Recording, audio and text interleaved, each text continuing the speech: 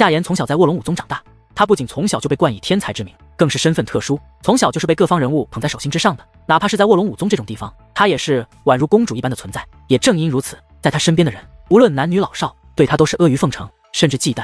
夏言从小就苦恼一件事，没有一个真心朋友，因为他不确定谁对他是真心。就在夏言16岁那年，他遇到了真心待他的朋友，那是一个与夏言同龄的女孩，因天赐神体比较特殊，很小便被带入卧龙武宗。这个女孩名为赵小布，因为待人真诚且兴趣相投，夏言与赵小布很快成为极好的朋友。夏言虽很在乎赵小布这个来之不易的朋友，但毕竟从小到大娇生惯养，也是难免有着大小姐脾气的。那脾气也是经常会发在赵小布的身上，但赵小布从来不会生气，也不会因此而改变对夏言的态度，这让夏言更加珍惜赵小布这个朋友。只是一次修炼，因夏言的贪心，使其遭遇大难，危急关头，是赵小布挺身而出救了夏言。夏言虽得救，可赵小布却因此身负重创。为了救赵小布，夏言的爷爷甚至请来卧龙武宗宗主亲自出手帮赵小布医治，只是因为伤势太重，赵小布最后还是死了。夏言痛心不已，对赵小布更是十分愧疚，他很想弥补赵小布，可人死不能复生，夏言想弥补便只能另寻他法。而刚好赵小布曾与夏言说过，他还有一个弟弟，那个弟弟叫做赵小冉。赵小布与赵小冉的父母在他们小时候便死去，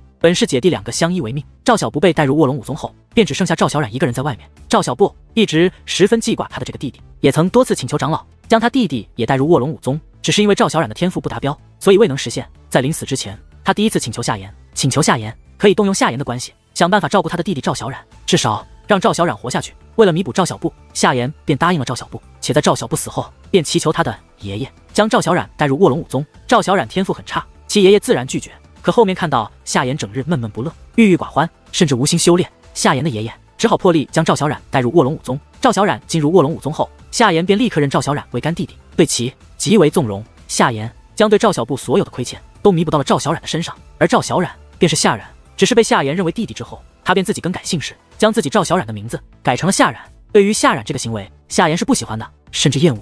他对赵小冉本身没有感情，对他好完全是因为赵小布。只是每当想到赵小布，夏言都会心软，对夏冉也越发纵容。夏冉惹事，无论对错，夏言都会帮他。久而久之，在外人眼中，夏冉也就成为了夏言极为溺爱的弟弟。所以你不是不知道夏冉的所作所为，你只是想替赵小布照顾好他这个弟弟。楚枫问道。说了，你可能不信，其实我很讨厌夏冉。夏言对楚枫说道。看出来了，你刚刚对他出手，我在你的脸上没有看到一丝心痛，反而在你的眼中看到了解脱。楚枫说道。我早就想过不能再纵容他，甚至想过将他送出卧龙武宗，只是每当我有这种想法，小布姐姐叫我照顾他弟弟的声音都会在我耳边萦绕。夏言说道。如果赵小不在的话，他一定不会这样纵容夏冉，更不会让你这样纵容夏冉。楚枫说道。是我错了，夏冉有今天是我的责任。夏言说道。你有责任，但不多，重要的还是他自己。人之好坏也看天性，所以你打算怎么做？真的放任他不管了？若是那样，他会很惨。楚枫知道夏冉必定得罪了许多人，若是夏言真的不管他了，夏冉的日子肯定不会好过。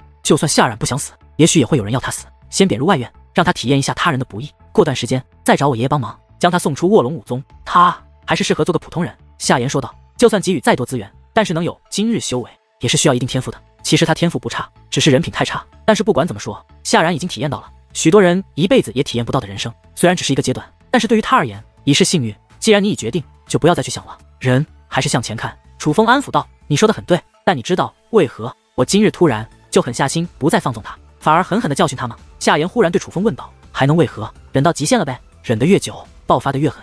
楚枫说道。不是。夏言摇了摇头。那是为何？该不会是因为我吧？楚枫笑眯眯地说道。你可真是不要脸，我要回去了。夏言说话间便站起身来。你还没说究竟为何呢？楚枫问道。不告诉你，我回去了，明日再来找你。夏言嫣然一笑，便御空而起，向远处飞掠而去。还玩神秘？楚枫摇了摇头，随后便向自己的府邸飞掠而去。只是楚枫没想到的是，自己府邸依旧聚集着不少人，北玄院的主事大人等人也都在这里。但是这一次可不是因为夏冉，而是另外一个人，南宫羽流。南宫羽流的到来，让北玄院的众位长老那刚刚落下的心再度悬了起来。南宫羽流虽个人实力不如夏言，可他的背景也同样非同小可。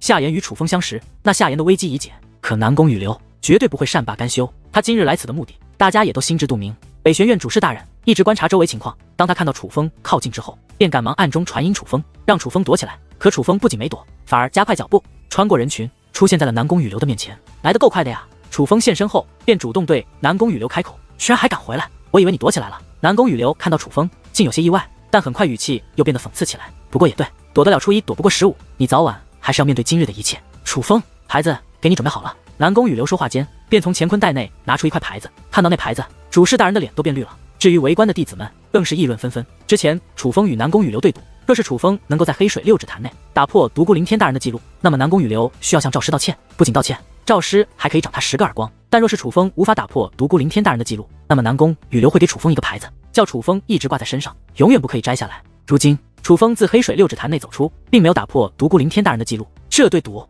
是楚风输了，而这块牌子自然就是为楚风准备的。只是那牌子本身不提，它上面的链子与拴狗的链子一模一样，只是那链子便有侮辱楚风是狗的意思，但上面的字更是侮辱性极强，那乃是8个大字：我乃南宫羽流的狗。楚风，挂上吧。南宫羽流将那牌子丢向了楚风，楚风伸手将牌子接过，并且仔细地打量起来。此时人们目不转睛地盯着楚风，他们都以为楚风真的要将这耻辱性的牌子挂在脖子上。可只见楚风淡淡一笑，便大袖一挥，将那牌匾丢向了南宫羽流身旁之人。他虽然什么都没说，但人们却知道楚风的意思。楚风是在骂南宫羽流身旁之人，骂他是南宫羽流的狗。楚风，愿赌服输的道理你都不懂吗？南宫羽流问道。南宫羽流，你不也是真传弟子，为何没去参加兽域界的狩猎？楚风问道。我想去就去，不想去就不去，关你屁事。你我对赌，可有人能够作证？楚风，你相不认也是不行。南宫羽流说道。可惜了，若是你也在兽域界之内，必然不敢做如此愚蠢之事。楚风说道。南宫羽流根本不知道楚风在说什么，而是见楚风不肯带上牌子后，目光变得阴冷起来。楚风，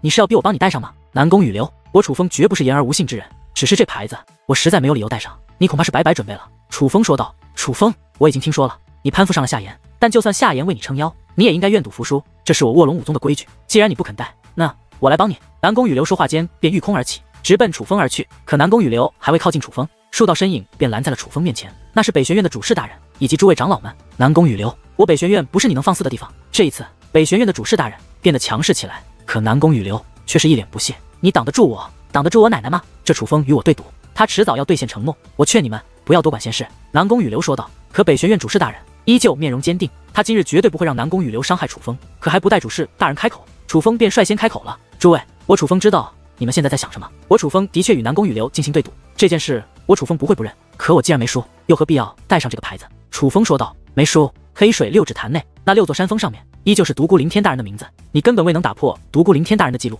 南宫羽流说道。诸位，道听途说这种事可不该是我辈该做的。这样吧，现在大家不如随我一同去那黑水六指坛看看这场对赌到底是谁胜谁负。楚风说话间便立刻转身向黑水六指坛的方向飞掠而去。见状，北玄院主事大人以及诸位长老紧随其后，他们是想要保护楚风。南宫师兄，这楚风怎么如此自信？难道事情有变？南宫羽流身后有人紧张地上前问道。我亲眼去看过，那里还刻写着独孤凌天大人的名字。南宫羽流说道。那这楚风是在做什么？自取其辱吗？那名弟子一脸不解，故弄玄虚。既然他想玩，咱们就陪他玩玩。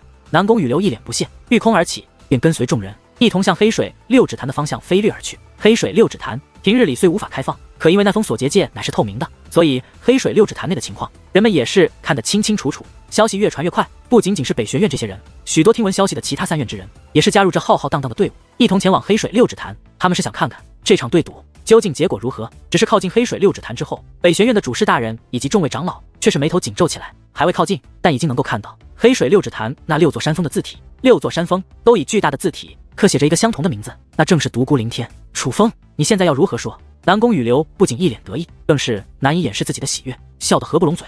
如今这么多人一同见证了楚风的失败，这让他更加的开心。急什么？你再仔细看看。楚风此话落下，只见其单手捏诀，下一刻黑水六指坛的6座山峰竟然光芒大盛，将这漆黑的天地照耀的灯火通明。黑水六指坛每5年开放一次，封闭期间有结界封锁，任何人不许踏入其中。结界墙壁虽坚不可摧，但却为透明之色，也因如此，哪怕封锁期间，黑水六指坛的全貌也可映入眼帘。如今卧龙武宗大劫遮天，白天都是阴云密布，夜晚更是漆黑无比。黑水六指坛内无照明之物，除了6座通天山峰隐隐可见，其他实物皆是难以辨明。可现在黑水六指坛的6座山峰如太阳附体，光芒璀璨，照耀八方，将这漆黑的夜晚照耀得如同白日一般明亮，连虚空之上的大劫都被那白光所覆盖。在这漆黑无比的黑夜之中，说其是异象也不为过。在场之人无一不是面露惊叹，哪怕不明真相，只是在远处发现异常之人也是纷纷快速赶来，还都以为是发生了什么变故。人们皆是不解这黑水六指坛为何会突生此等异象，但也有人将目光投向楚风，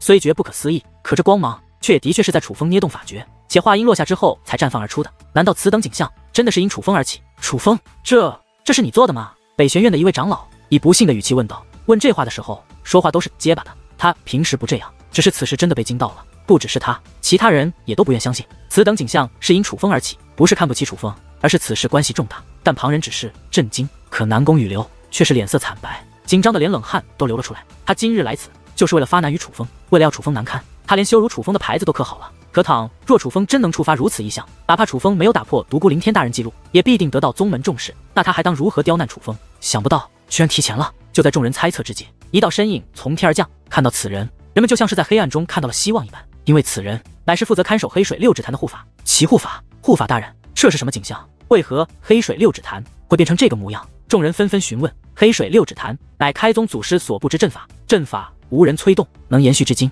全依仗于开宗祖师手段之高明。每隔1000年，大阵都会自行补充力量，这个时候便会或多或少产生异象。齐护法说道：“护法大人，所以这异象与楚风无关？”南宫羽流抢着问道。齐护法轻蔑一笑：“这乃是开宗祖师的手笔，楚风不过一个弟子，怎会有他有关？我就说嘛，楚风，你可真会装腔作势啊！”得到这个答案，南宫羽流十分满意，且用那讽刺嘴脸看向楚风：“楚风，你还要不要脸啊？也别说，这家伙运气够好的，他装神弄鬼的时候，刚好碰到黑水六指潭出现异象，还真是有狗屎运呢。当然有狗屎运，不然能在雪域天峰打破独孤凌天大人记录吗？”那些南宫羽流的狗腿子们也是跟着他们的主子嘲讽起楚风，就连齐护法也是忍不住笑出声来。连这位护法大人都是如此，哪怕一些与楚风无关的人也是开始嘲笑楚风。旁观角度来看，装腔作势、欺骗众人的举动的确是惹人厌恶，但对于众人的嘲讽，楚风却是丝毫不在意，反而是抖了抖衣衫，透过缝隙看向了自己的身体。他能看到自己身体上的黑色纹路还在，并且散发着诡异的光华，缓缓蠕动，就如同生物一般，依附在楚风的皮肤之中。齐护法，您说的情况我也知晓，只是之前可没有这样的动静，且若要说的话，也有一些差别。北玄院主事看不下去了，于是开口询问：“是你见得多，还是老夫见得多？若是你比老夫了解，那此处护法就是你，而不是老夫了。”齐护法以鄙夷的目光看着北玄院主事。按理来说，主事的地位其实是能与卧龙长老相当的，自然也在护法之上，只是因为北玄院太弱，北玄院主事的实力也弱，所以齐护法是打心底看不起北玄院主事，而北玄院主事也是十分忌惮齐护法。若不是想替楚风出头，他也不敢提出这种问题。但是当意识到齐护法不悦之后，他也是立刻胆怯起来。齐护法，我并没有质疑您的意思。北玄院主事说道。北玄主事倒也莫要误会，老夫也没有针对你，只是说出实情罢了。齐护法此话说完，看向楚风：“楚风，我卧龙武宗讲究规矩，但也看重弟子人品，既然输了就要认，不要再给自己找借口了。”这番话大家都听得懂，就是要让楚风愿赌服输。护法大人，是谁告诉你弟子输了？楚风问道。老夫身为此处护法，难道黑水六指潭上刻写着谁的名字？老夫会不清楚？齐护法讽刺地看着楚风。那是谁的名字？楚风问道。楚风，输不可怕，且愿赌服输乃是很好的品质，输了就认，也刚好以此为戒，以后踏踏实实做人，不要再做没用的幻想了。运气不可能永远降临在你身上。齐护法没有直接回答，而是继续讽刺楚风，但楚风则是面不改色，继续问道：“护法大人，弟子问您的是，那黑水六指潭的名字是何人？”见楚风如此执着，齐护法脸色变得不悦起来。何必明知故问？那名字乃是独孤凌天大人，从前是，现在是，以后也会是。楚风，你不要再做无用的幻想，你不可能打破独孤凌天大人的记录。齐护法说道。护法大人，那您要仔细看一看了。楚风淡淡一笑，随后手中法诀捏动，耀眼的光芒开始退散。虽然光芒仍在，但却已经不再刺眼，大家可以看青山峰上的一切。而这一看，所有人都傻眼了，不仅仅是寻常的弟子和长老，就连北玄院主事南宫羽流，包括齐护法也都傻眼，因为那6座山峰上面留下的名字已不再是独孤凌天，而是北玄院。楚风，不该这样，不该是这样的，之前明明还是独孤凌天大人的名字，怎么就变了？齐护法喃喃自语，显然不愿意接受这样的事实。护法大人，你说刚刚变化乃是这黑水六指潭自然变换，那接下来你说它还会亮吗？楚风问道。你什么意思？齐护法看向楚风，他看到楚风那不怀好意的笑容，一种不好的预感油然而生。看我口型。楚风指了指自己的嘴巴，随后说道：“亮！”那黑水六指潭光芒大盛，紧接着楚风再度开口：“灭！”光芒消散，黑水六指潭竟漆黑一片。可紧接着楚风再度开口：“亮！”果然，黑水六指潭再度光芒大盛，随后楚风又开口：“灭！”黑水六指潭也再度漆黑一片。楚风如此反复，谁都看得出来，黑水六指潭正在听从楚风号令，这已是铁证如山，无需多疑。众人看着楚风，早就目瞪口呆，尤其弟子们看楚风的眼神与看待神灵相差不多，因为楚风操控的乃是黑水六指潭，乃是开宗祖师留下的大阵。别说区区弟子，哪怕是负责看守此处的齐护法，也无法做到如此掌控黑水六指潭。护法大人，您看懂了吗？楚风笑眯眯地看向齐护法，眼神颇为戏谑。楚风，你到底做了什么？护法大人凝声问道，语气十分复杂，有愤怒，有紧张，也有慌乱。说了您可能有些不开心，但事实就是黑水六指潭现在是我说了算。楚风此话说完，左手捏诀，随后大袖一挥，更为惊人的一幕出现。那黑水六指坛的封锁结界墙壁上，竟有多个结界大门出现。原本处于封闭状态的黑水六指坛，所有人都能够踏入其中。眼见着楚枫竟能如此操控黑水六指坛，身为此处守护着的骑护法，自然无法容忍。于是他赶忙拿出一面令牌，令牌上有面旗帜。骑护法单手捏诀，令牌上的旗帜便立刻变大，长达10米有余。旗帜随风飘扬，上面的字迹人们也看得清楚。最大的一个字为一个令字，而令字下方则是写着黑水六指坛5个字，那乃是掌控。黑水六指坛的令旗，正常来说，令旗不必张开便可掌控力量，但毋庸置疑，令旗恢复原貌，力量更强。骑护法是眼见着楚枫掌控了此处力量，心有不服，于是使用令旗想将结界关闭，只是那令旗就像是失效了一般，竟无法掌控此处结界。楚枫，你到底做了什么？无可奈何之下，骑护法十分不爽地看向楚枫。护法大人，你是真的看不懂吗？既然你不懂，那我让你清楚，黑水六指坛是一座特殊大阵，它不仅可以淬炼，还与凶兽玉界相通。而弟子我进入凶兽玉界，破解了祖师大人留下的阵法。现如今，弟子不仅可以掌控黑水六指坛，黑水六指坛与弟子还有共生作用。若弟子离开卧龙武宗，黑水六指坛将与往常一样，每隔5年才能积蓄出可以用来淬炼的力量。但倘若弟子还在此处，这黑水六指坛内的力量，每1日都可以用来修炼。若有人不信，可以自行查探。现在黑水六指坛内的力量也是可以用来淬炼的。楚枫说话间，便向黑水六指坛的方向飞掠而去。见状，北玄院主事以及众位长老也是赶忙跟了过去。倘若此事属实，那将非同小可。楚枫的名号在卧龙武宗之中必将迎来全新的定义。然而楚枫等人还未靠近，一股危险的气息便自他们前方出现，如无形的铜墙铁壁挡住了他们的去路。是骑护法，他不知何时越过了楚枫等人，拦在了楚枫与黑水六指坛中央。他虽一人身躯，可所释放的力量却化作贯彻天地的无形墙壁，除非实力在他之上，否则没人能够将他拦住。这里是黑水六指坛，不是你们想进就能进的。骑护法以高高在上的姿态俯视着楚枫等人，抱歉护法大人，这里现在不是你说的算。楚枫此话说完，单手捏诀，那黑水六指坛的山峰之上竟有光芒释放而出，如绳索一般向骑护法飞掠而去。骑护法察觉不对，还想反抗，只是那光芒绳索速度太快，骑护法还没来得及与其对抗，便被那光芒绳索缠绕起来。此时莫说骑护法释放的力量消散，他整个人也是丧失了一战之力。可是要知道，骑护法不仅是5尊强者，他的实力也是极强的。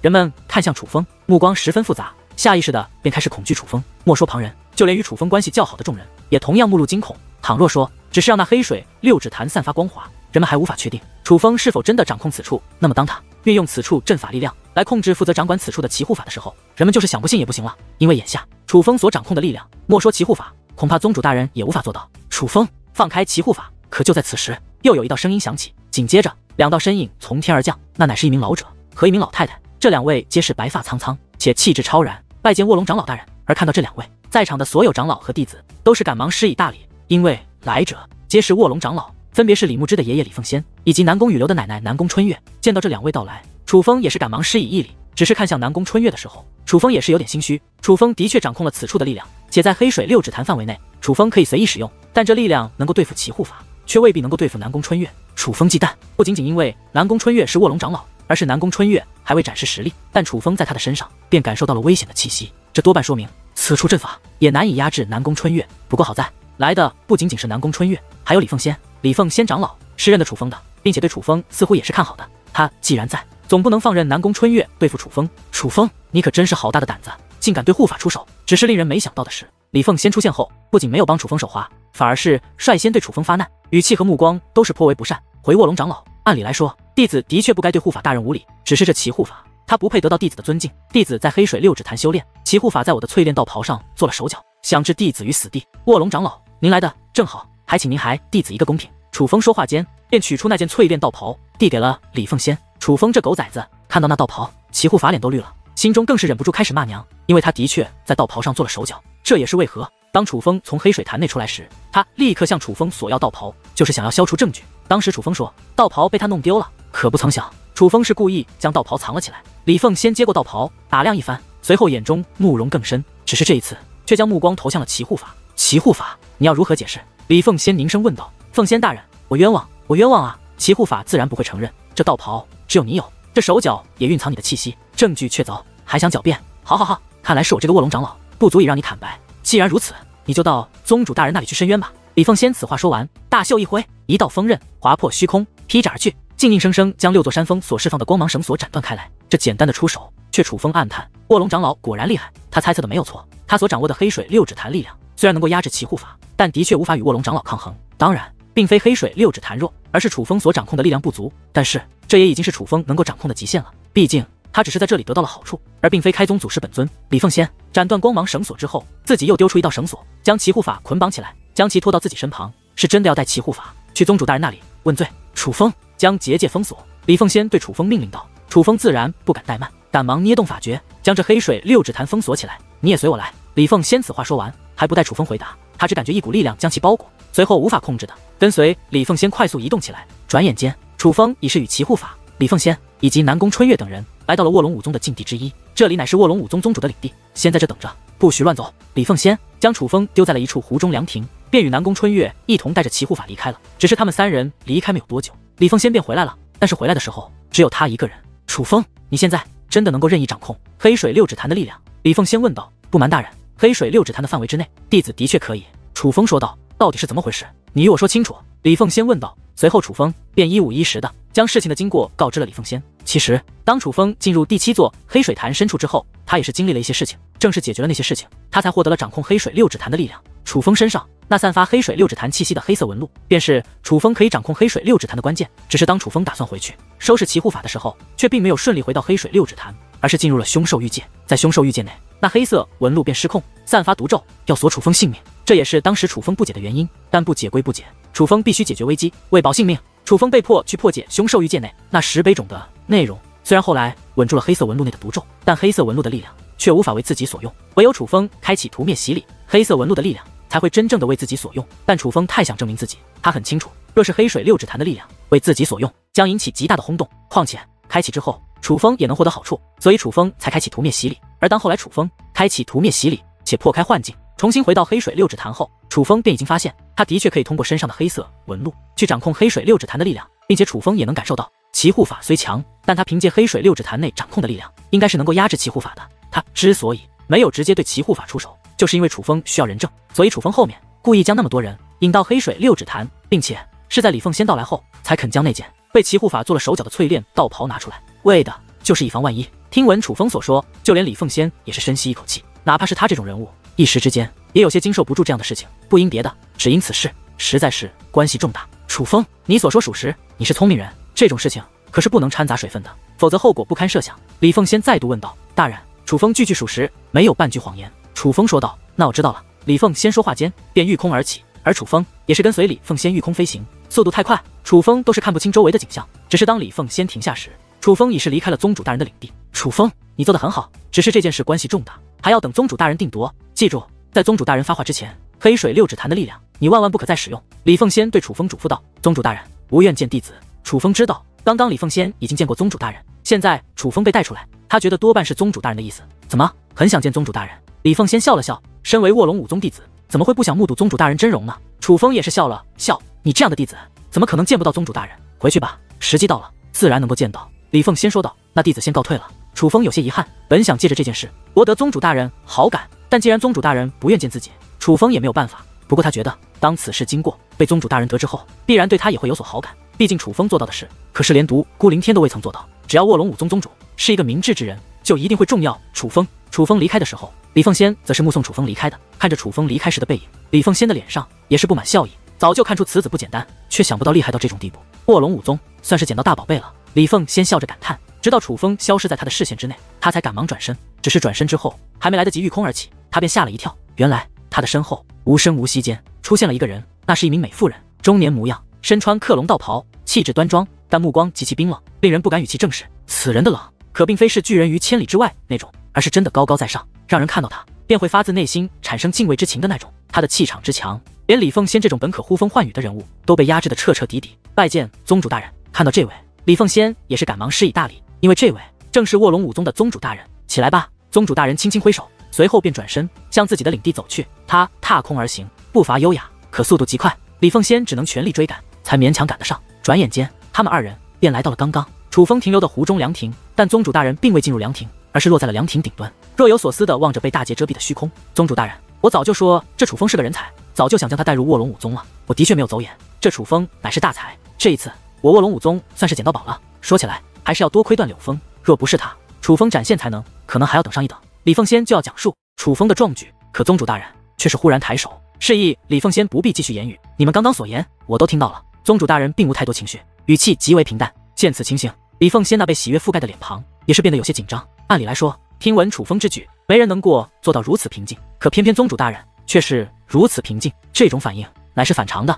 宗主大人，难道楚风说谎了吗？李凤仙小心翼翼地问道。当初独孤凌天曾说过，黑水六指坛内有着主宰阵法的力量，若能掌握，可得掌控黑水六指坛部分力量，只是他悟性不足，未能掌控。宗主大人说道。这么说来，楚风所言是真。李凤仙有些窃喜，黑水六指坛内的力量被其掌握乃是真，凶兽欲界有异变也是真，只是一切是否真如他所言，还有待证实。宗主大人说道。但不管怎样，楚风已是证明了他的天赋，先是打破独孤凌天大人记录，如今又做到了独孤凌天大人都做不到的事，他的天赋展露无遗。李凤仙正夸着楚风，卧龙武宗宗主却忽然转过头来，冷冰冰地看着李凤仙。独孤凌天是独一无二的。见此目光，李凤仙赶忙解释。宗主大人，属下并无对独孤凌天大人不敬之意，我只是觉得楚风天赋难得，我卧龙武宗应当。卧龙武宗是你说的算吗？宗主大人凝声问道。属下不敢。李凤仙赶忙低头。你还知道卧龙武宗是谁说的算面好？你等下去敲响宗门隆钟，向我宗所有长老弟子宣我命令，楚风触犯我卧龙武宗律法，以下犯上，我以宗主身份将楚风关入卧龙地牢第11层，惩戒3日。宗主大人说道。11层还是3日？宗主大人，楚风还是至尊境，这对他而言是否太过严重了一些？那淬炼道袍我已检查，的确是其护法做的手脚，其护法谋杀楚风在先，楚风只是对其施以惩戒，并没有真的伤害他，他的所作所为也是情有可原。李凤仙连忙辩解，哪怕知道可能惹怒宗主大人，可是他必须辩解。卧龙地牢共有18层，前面10层都已是极其严厉的惩戒，哪怕第1层也是难以忍受的酷刑，并且那恐怖程度一层强过一层。正因如此，卧龙地牢乃是卧龙武宗所有人都闻风丧胆的地方，而第11层乃是可以杀人的地方，无数人在11层被活活致死，哪怕能活着出来，也是非死即残，非疯即癫。3日时间，李凤仙担心楚风无法活着出来，对于我的命令，你有异议？宗主大人问道。属下不敢违抗宗主大人命令，只是李凤仙还想帮楚风说话，可他话未说完，宗主大人便说道。按我说的做便是，你若是不愿意，我可以让别人去做。属下不敢违抗宗主大人命令，这就去做。李凤仙只得妥协，他很清楚宗主大人就是卧龙武宗的王，他只是臣子，没有抗拒的资格。宗主大人，还请恕属下多问一句，其护法要如何处置？李凤仙问道。其护法罪名成立，但念在他过往功劳，暂时急去其护法之位，让他在我的府邸牢狱忏悔。宗主大人说道。李凤仙面露犹豫，只是急去名号，但这个随时可以恢复。至于在宗主大人府邸牢狱，其实待遇极好，说好听一点是忏悔，说难听一点就是让他躲一段时间，避免别人说闲话，实际上等于是一点惩罚都没有。其护法的确有着诸多功劳，他死罪能免，李凤仙可以理解，可是这样的惩罚未免太过偏袒，对楚风而言极不公平。卧龙武宗内有诸多不公之事，但平日里只要罪名坐实，宗主大人绝不轻饶。今日之举乃是与李凤仙所想完全不同的。宗主大人，这未免太轻了一点吧？最终李凤仙还是说了出来。李凤仙，我发现你的本事越来越大了，对我的决定似乎很是不满，要不然我这宗主之位由你来做，这卧龙武宗由你来掌管。宗主大人没有太大情绪，只是一双眼眸盯着李凤仙，便让他冷汗直流，吓得赶忙跪在地上。属下不敢，属下知错了，若非亲眼所见，没人会相信。如李凤仙这种人物，竟被吓到连说话都结巴起来。起来吧。另外，与南宫春月的关系好不容易缓和，你要维持住，不然坏了宗门大事，你们都是大罪。卧龙武宗宗主说道。属下知道了。李凤仙再度点头，他明白宗主大人的意思，就是无论如何都不能与南宫春月关系闹僵。言外之意，南宫春月若要对付楚风，他不要插手。去吧。宗主大人的声音还在响彻，但人已经不见了。李凤仙站起身来，满脸的无奈，心中更是充满不解。他本以为楚风今日之举会得到宗主大人的赏识，楚风将得到最高待遇，他的待遇将超越卧龙武宗当今所有弟子的待遇，但却无论如何也没有想到会是这样的结果。楚风不仅没有得到赏赐，反而遭遇不公，反而遭受重罚。宗主大人的决定远远超出了李凤仙的预料，虽然心中充满诸多不解和怨气，但却不敢有太多犹豫，而是赶忙御空而起，向宗门隆中所在的方向行去。他不敢违背宗主大人的意愿。楚风离开宗主大人领的之后，并没有直接向自己的府邸赶去，而是向黑水六指坛行去。毕竟他与南宫雨流的恩怨还未解决。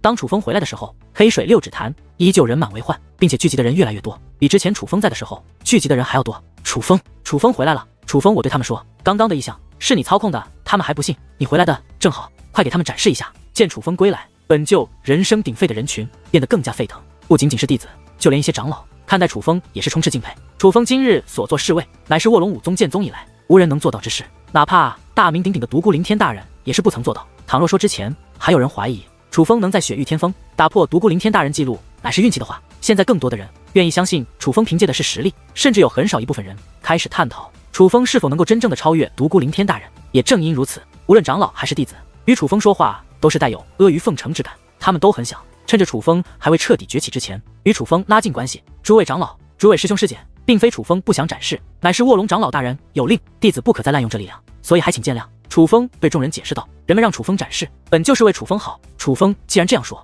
自然也没有人难为楚风。至于楚风，则是扫视众人。明面上来看，虽然此处聚集的人越来越多，但却不曾看到南宫羽流的身影。南宫羽流似是发现情况不妙，溜掉了。诸位有认识南宫羽流的，麻烦帮我跟他带个话。我与他的对赌，虽是我楚风胜了，但是念在同门，我楚风也不会难为他。当日对赌起因，乃是在卧龙舞祭阁，南宫羽流无缘无故做出了欺凌赵师师姐之事。当日对赌条件，若是我楚风能够打破黑水六指坛内独孤凌天大人留下的记录，南宫羽流不仅要当众向赵师师姐道歉，赵师师姐还可当众掌南宫羽流10个耳光。但此事终归因赵师师姐而起，我楚风只有一个要求，那就是南宫羽流要向赵师师姐道歉即可。至于掌耳光的事，若是赵师师姐不想，那我楚风也没有意见。楚风对众人说道。楚风此话一出，众人纷纷点头表示赞赏。人们已经见识到南宫羽流为楚风准备的牌子了。南宫羽流对楚风可谓毫不客气，甚至可以说是十分过分。可就在南宫羽流不客气之后，楚风还能说出这样的话，可以说是给足了南宫羽流面子。但实际上，楚风并不想给南宫羽流面子，按照楚风的性格，绝对不会惯着南宫羽流。楚风之所以这样说，乃是为赵师考虑。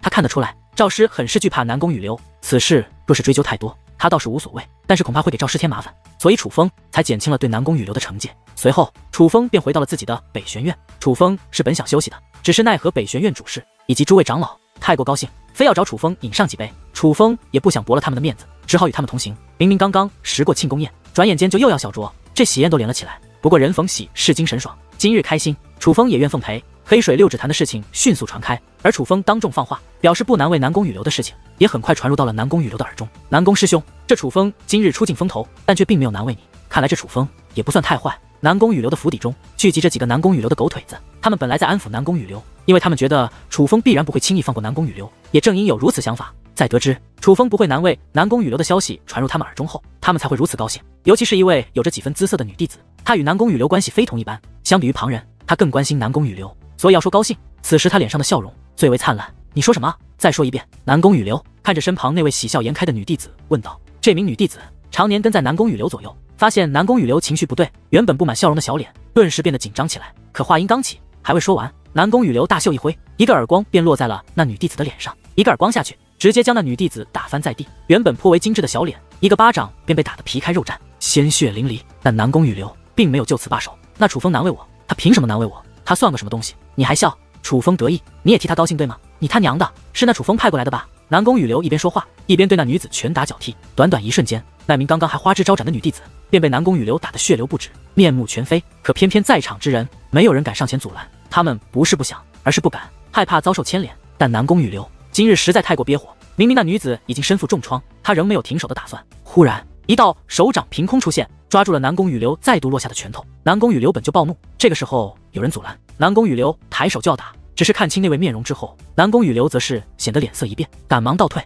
且施以大礼。奶奶，原来这位来者乃是南宫羽流的奶奶南宫春月，你是想杀了他吗？自己技不如人，将怒火泄在女子身上，算什么本事？南宫春月凝声问道。南宫羽流深知自己理亏，低头不语。南宫春月也并未责罚南宫羽流，而是取出几颗名贵丹药递给了那名被南宫羽流打得身负重创的女弟子。你们都退下吧，记住今日之事不要乱说。南宫春月这种人物开口，那几名弟子自然不敢违抗，施以大礼之后，便拖着那名身负重伤的女弟子离开了此处。此时这个房间内便只剩下了南宫春月与南宫羽流两个人。奶奶，您没事啊？南宫羽流关切地问道。南宫羽流知道齐护法加害楚风之事与他奶奶有关，刚刚他奶奶又与李凤仙以及齐护法一同去宗主大人那里，他自然害怕他的奶奶遭受牵连。我能有什么事？南宫春月坐下身来，拿起桌上的茶水饮用起来，很是风轻云淡。那齐护法呢？南宫羽流问道。齐护法被革去护法之职，如今在宗主大人府邸思过。南宫春月说道。证据确凿，竟然没有罚。奶奶，这是为何啊？就连南宫羽流也感到意外，他本来以为他奶奶不受牵连已是极大的好事，但是齐护法必定难逃罪责，不成想只是如此轻的惩罚。齐护法毕竟为卧龙武宗效力多年，立下不少功劳，宗主大人岂会因为一个刚刚拜入宗门的弟子就重罚于他？南宫春月说道。可是奶奶，那楚风的确有些手段，他似乎真的掌控了黑水六指坛的力量。南宫羽流说道。雨流在这卧龙武宗内有天赋是好事，但若是太过锋芒毕露，那就未必是一件好事。南宫春月说道：“奶奶，难道楚风他是惹下了什么麻烦？”南宫雨流察觉到其奶奶话里有话，只是具体缘由他无法确定，很快你就会知道了。南宫春月得意地笑了起笑，但很快又问道：“听说你向李牧之挑战了？”奶奶，此仇我必须要报，卧龙弟子之位，孙儿必须夺回来。南宫雨流说道：“拿着，藏于丹田，非到万不得已不要用。”南宫春月将一个精致的盒子递给了南宫雨流，南宫雨流接过盒子，打开一看，顿时大喜，多谢奶奶。本来对战李牧之，南宫雨流没有十足的把握，可既有此物相助，南宫雨流觉得李牧之必然不是他的对手，他的复仇之战必然成功。而看到南宫雨流那欣喜的表情，南宫春月也是面露喜色。他很清楚拿到这东西有多不容易，但只要他孙儿高兴，他便觉得一切都值了。卧龙武宗内有着一个口悬于虚空之上的大钟，此钟由黄铜打造，长度足有万米之上，此钟之大宛如一座山峰，悬于虚空之上。除了体积巨大，此钟做工也是极为精湛。巨大的钟体上面盘踞着18条栩栩如生的巨龙，从视觉来看，哪怕李凤仙这种人物站在此钟下面，也是显得十分渺小。可实际上，此钟不仅体积巨大，本身也是大有来头，它便是卧龙武宗的宗门龙钟。眼下，李凤仙立于此钟下方，手握敲钟绳索，只要挥动就会敲响此钟。但他却有些犹豫。实际上，他来到此处已经有足足1个时辰的时间了。身为卧龙长老，李凤仙深知此钟代表着什么。非宗门有大事发生，是万万不可敲响此钟的。若是此钟敲响，所有长老弟子都将到此集结，并且进入备战状态。叫他敲响宗门龙钟之后，引众人集结，再宣布对楚风惩戒，将代表宗主大人对楚风的态度。哪怕楚风能够熬过卧龙地牢11层，那么当他出来后，在卧龙武宗的日子也不会好过。所以李凤仙十分不解，宗主大人为何如此对待楚风？明明楚风乃是天之骄子，卧龙武宗应当全力保护才是。难道传闻是真？独孤凌天大人与宗主大人真的有过不寻常的关系？宗主大人不允许任何能超越独孤凌天大人的人在卧龙武宗存活。不解之余，李凤仙有了这样的想法，这并非他自己胡乱猜测，而是卧龙武宗内的确有着这样的传闻。可他实在不敢违背宗主大人的意愿，所以他闭上眼睛，咬了咬牙，还是挥动手臂敲响了此钟。此钟敲响，并未立即传出钟鸣之音，而是盘踞在此钟上面的18条巨龙从钟体脱落而出。18条金色巨龙盘旋于大钟周围，最终竟形成一座大阵。下一刻，18条巨龙同时发出怒吼，不仅刺耳，更是向整个卧龙武宗蔓延而去。这便是卧龙武宗的宗门龙钟，龙吼便是钟声。宗门龙钟敲响，卧龙武宗所有尚未闭关的弟子长老皆是立刻集结，自四面八方飞掠而来，人影自各地汇集，但最终落于钟前之时，却又整齐有序。莫说长老，就连弟子们也是根据东龙、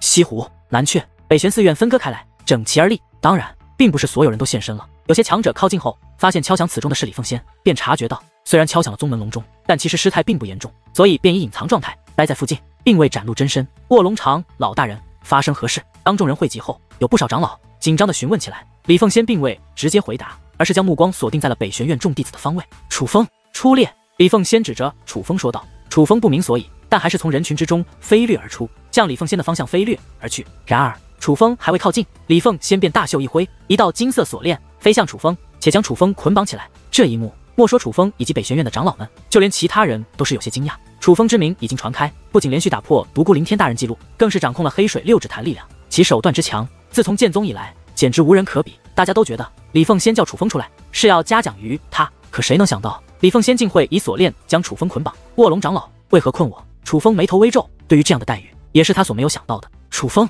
你可知罪？李凤仙问道。我何罪之有？楚风问道。何罪之有？你以下犯上，以弟子身份对抗护法，乃是我卧龙武宗难以饶恕之罪名。李凤仙说道。不可饶恕之罪名？那其护法身为护法，不保护弟子，却暗害于我，若非我命大，已丧命于他手中。我先前掌握黑水6指坛力量，明明可以直接杀他，但我没有那样做，我只是将其控制住，等待长老你们到来，才将其罪名公布于众。我有真凭实据，长老大人您也是可以作证。弟子真的有罪吗？楚风问道。楚风，若按情分，你的所作所为可以理解，但卧龙武宗是有规矩的，你千不该万不该，就是不该对其护法出手。李凤仙说道。好，那我想问，其护法罪名成立，他如今是何惩罚？楚风问道。其护法罪名的确成立，宗主大人已经急去他护法之名，且在宗主的府邸牢狱受刑。李凤仙说道。得知其护法罪名成立，且革去护法之名，楚风倒也能够理解，尤其是当得知其护法在宗主府邸的牢狱受刑，不明真相的楚风还以为那是一个存在酷刑的地方。那看来要惩戒弟子的也是宗主大人，宗主大人的命令，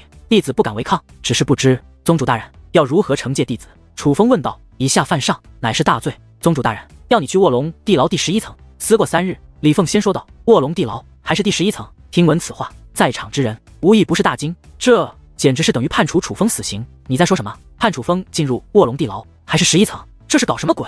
楚枫何罪，要判他如此重刑？一道尖锐的声音响起，乃是夏言。只是夏言刚刚开口，便有一道老者出现，站在了他的身旁。此人同样是卧龙长老之一，乃是夏言的爷爷夏志成。夏志成出现之后，夏言就像是被定住了一样，身体无法移动，自然也无法再继续说话，只有一双不甘且愤怒的眼睛不停地转动。所有人都知道是夏志成不想夏言参合此事，用力量控制住了夏言。大人，楚枫的确有错，但也情有可原，让他去卧龙地牢，这样的惩戒实在太严重了一些。北玄院主事也是开口为楚枫求情，当他开口后，不少人看他的眼神都充斥着一丝敬佩。敲响宗门龙钟，便代表着是宗主大人的意思。这个时候还敢替楚枫说话，那是需要极大勇气的。北玄主事对于楚枫的惩戒，乃宗主大人亲令，任何人不可有异议。李凤仙对北玄院主事说道。而北玄院主事虽然一脸不情愿，却也赶忙低头退下。倘若先前李凤仙没有说明的话，他还可以提出自己的想法。那么当李凤仙已经明确说明这是宗主大人的意思，北玄院主事再不甘心，也不敢再多嘴。在卧龙武宗，的确没有人敢违背宗主大人的意愿。人们纷纷看向楚枫，有人幸灾乐祸，却也有人感到同情。同样有少部分惜才之人感到惋惜。其实很多人都不明白，为何宗主大人会如此严厉的惩戒楚枫。可既然这是宗主大人的意思，他们就算问也都不敢问。主事大人，可否告知弟子，这卧龙地牢是何地方？楚枫也是察觉那卧龙地牢不简单，于是以暗中传音对北玄院主事询问道：卧龙地牢乃是卧龙武宗最残酷的牢狱之地，前10层已是常人难以忍受，10层以下乃是取人性命之地。楚枫，你快求饶，若是求饶，也许还有缓和余地。北玄院主事也是以暗中传音对楚枫劝解起来。可听到他的话后，楚枫先是一愣，眼中也是涌现出难以置信之色。随后他看向李凤仙，卧龙长老，弟子之罪真的到了要被打入卧龙地牢第11层的地步。楚枫，此乃宗主大人亲令。李凤仙说道。听闻此话，楚枫则是一阵大笑，那是冷笑，只是听到这笑声，人们都能感受到楚枫此时的失望。楚枫，宗门隆中之前不得放肆，有不少长老开始斥责楚枫那个架势，若楚枫再不收起笑声，他们大有要教训楚枫一番的架势。有老夫在此，还用得着你们多嘴吗？李凤仙将冷冽的目光扫向那些斥责楚枫的长老，见状，那些长老则是赶忙收声。李凤仙不仅是卧龙长老，此时更是身负宗主大人命令，除非宗主大人或者副宗主大人到来，否则在这里的确没有人能够大得过李凤仙。而此时楚枫竟也收起笑容，可楚枫的目光却并没有一丝妥协。我楚枫自打进入卧龙武宗，从未主动招惹是非，哪怕有人欺凌于我，找我麻烦，我楚枫逼不得已的还击，也都是点到为止。我如此谨慎，并非我楚枫胆小怕事，只是我敬重卧龙武宗，敬重这个神圣之地，却不曾想我楚枫如此收敛，却得到这样的下场。楚枫目光扫视众人，就好像这些话是对卧龙武宗的所有人说的一样。楚枫，住口！再胆敢出言不逊，无需进入卧龙地牢，我现在就要了你的命！又有一人开口，这次开口的乃是南宫雨流的奶奶南宫春月。在李凤仙表达过他的想法后，也只有南宫春月这种人物还敢斥责楚枫。只是遭到南宫春月斥责，楚枫却丝毫不惧，反而轻蔑一笑：哟，原来是卧龙长老中的南宫春月大人，怎么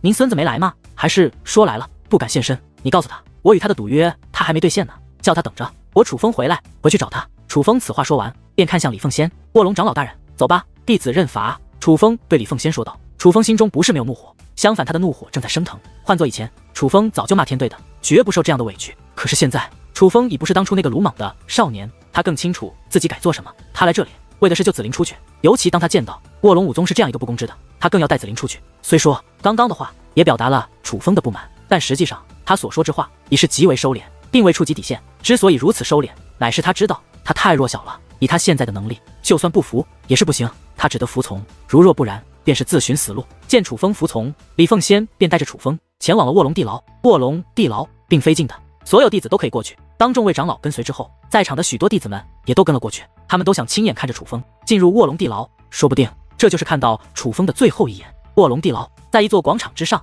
广场金碧辉煌，极为神圣。若不是上面有着18道高达万米的巨大黑色铁门，没人会将它与那恐怖的卧龙地牢联系到一起。18道铁门，每一道上面都刻写着一个数字，那便是层数的数字。而在每一道铁门之前，都盘坐着一位老者，总共18位。18位老者皆是穿着黑色长袍，留着一头黑色长发，以及黑色的浓密胡须。若不仔细观看脸庞，根本无法分清他们的区别。这18位黑衣老者十分淡定，哪怕这么多人浩浩荡荡来，他们也没有一丝波澜。打开第11层地牢，李凤先拿着卧龙长老的令牌说道。听闻此话，那盘坐于第11道黑门的老者双掌一合，嘎吱，那是一道黑门便缓缓开启。只是黑门开启后，浮现而出的乃是一道黑色的结界门。楚枫并不知道结界门内等待着他的是什么，但楚枫知道他别无选择。于是大门开启那一刻，楚枫便看向李凤仙：大人，弟子是要带着锁链进去吗？楚枫对李凤仙问道。不用。李凤仙一抬手便将那捆绑楚枫的锁链收了起来。楚枫对李凤仙施以一礼，虽然今日把他带到此处的乃是李凤仙，但楚风并不怪李凤仙，哪怕李凤仙什么好话都没说。可从李凤仙的目光中，楚风能够看到他的无奈，这都是宗主大人的主意。施以一礼之后，楚风便向结界门内走去。看着楚风的背影，李凤仙欲言又止。他其实很想安抚楚风，甚至想代表卧龙武宗向楚风道歉，但是他不能，因为宗主大人不允许，所以他也不知道该如何安抚。可在楚风即将踏入结界门那一刻，他还是开口了：“楚风，活着出来！”听闻此话，楚风也是立刻止步，回过头来，淡淡一笑：“前辈放心，我楚风就算终有一死，但也绝对不会死在这里。”话罢，楚风便踏入了那结界门之内。穿过结界门，楚风并未立刻进入卧龙地牢。楚风感觉到有一众强大的阵法涌入楚风体内，随后又快速离开。待那阵法离开身体之后，楚风才从结界门内出去。出来之后，楚风发现自己好像进入了一个巨兽的嘴巴，他能够看到巨大的獠牙，也能够看到蠕动的舌头。最难忍受的还是那股扑鼻而来的恶臭，只是这里的一切太过巨大，这感觉楚风就像是一粒尘埃，不小心飘入了河马的口中一般。但楚风没心思在意这里的环境，他已动用天眼，紧张地打量着周围。这里可是卧龙地牢11层，被誉为索命的地方。楚风，结界门还无法开启吗？雨莎的声音在楚风耳边响起，他是担心楚风想出去保护楚风。你的力量能为我所用吗？楚风反问道。不行，虽然我能与你共享视听，可是我的力量没办法转给你。雨莎说道。是卧龙魂甲的力量，你的力量无法为我所用，我也没办法开启界灵大门。那卧龙魂甲就像是故意的一样，明明结界之术可以用，可是偏偏不让你为我所用。楚风苦笑说道。而雨莎也很是无奈，楚风如今身陷危局，可他却没办法帮助楚风。看了看那在闭关修炼的蛋蛋，雨莎心中更是有愧，明明他已经答应过蛋蛋好好照顾楚风的。来了，楚风目光变得紧张，他察觉到了危险的气息，是热气，一股热浪开始在这地牢之中升起，向楚风席卷而来。那热浪不会燃烧楚风的衣物，但却会对楚风发动攻势，不仅是肉身，还会攻击楚风的灵魂，那感觉很难忍受。楚风虽未发出哀嚎，可是当那热浪席卷他之后，楚风也是双拳紧握，面容变得扭曲起来。可是片刻之后，楚风竟然笑了。原来如此，雨莎别担心，我不会死在这里。楚风说道。哇，你是发现什么了吗？雨莎问道。这里的折磨是躲不过去的，但是进入此处之前，有阵法对我进行了检查，这里的刑罚是根据受罚者的修为来决定强弱的，所以我能承受得住。楚风说道。真的吗？雨莎还是担心楚风，完全不成问题。我楚风别的可能不强，但是轮抗折磨的能力我还没遇过对手。楚风忍着痛楚，竟然发出一抹笑声。只是听到楚风这样的话，雨莎反而有些心疼。言外之意，楚风这一路走来可是受不过不少折磨，他不是天生的皮糙肉厚，而是经历的太过，锻炼出了远超常人的意志。正是意志，修武者到了一定境界，灵魂不毁，肉身碎裂都可快速修复，所以对于修武者而言，肉身已非最重要，最重要的乃是灵魂。灵魂不灭，武者不死，而灵魂又与意志力相关，往往意志力坚定者，灵魂也是较为强大。很多天赋都是与生俱来，可是意志力这东西更多的是一点一点磨练出来的。拥有强大意志力的人，必然也是经历过诸多磨难的人。楚风就是这样的人。那是什么？可是很快，楚风发现在这卧龙地牢的深处，除了肉眼可见的热浪之外，还有着一团如同具有生命一般的气团浮现。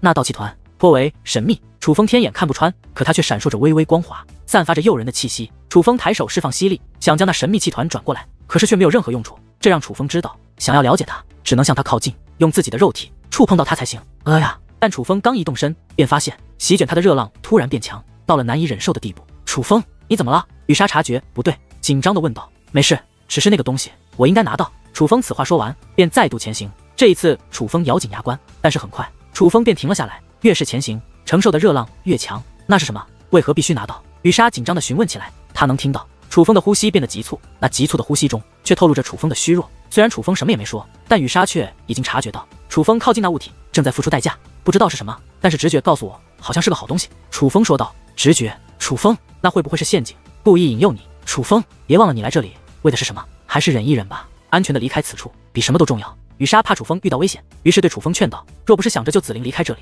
我先前也不会那样忍着，但是遇到这种东西，若要我错过，对我来说也实在是难，毕竟我楚风的人生格言便是富贵险中求。楚风此话说完，便再度前行，只是空中走了没几步，楚风便停了下来，且快速回退，回到了自己最初的位置。果然是宝物。楚风发现，当他回到最初位置之后，他所承受的热浪力量也是如最初一样。果然，越是靠近那团神秘的气团，那热浪的力量就会越强。可越是如此紧密关联，楚风越是觉得此物会给他带来好处。楚风，你能确定是宝物？雨莎问道。确定。楚风说道。那是何宝物？雨莎问道。还不知道。楚风说道。雨莎不知该说什么，但楚风却变得兴奋起来。放心吧，雨莎，我自有分寸。虽说富贵险中求是我楚风的人生格言，可若真的危及性命，我也会及时罢手。